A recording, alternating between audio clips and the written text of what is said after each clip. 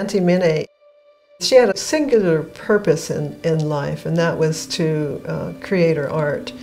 They didn't have any cameras, were not allowed, you see, and immediately I went out to do minute sketches of everything in camp, and I decided to stay back and finish this set of drawings that I was doing for the book, which turned into Citizen 13660. I mean, I really marvel at the audacity of Miné Okubo to get her memoir published. You know, at a time when the incarceration experience was still a current event, it wasn't even recent history yet. I think that she serves as a perfect example of an artist of color who's defiant and refuses to, quote unquote, assimilate into the white male art world. For that, I think she's very inspiring.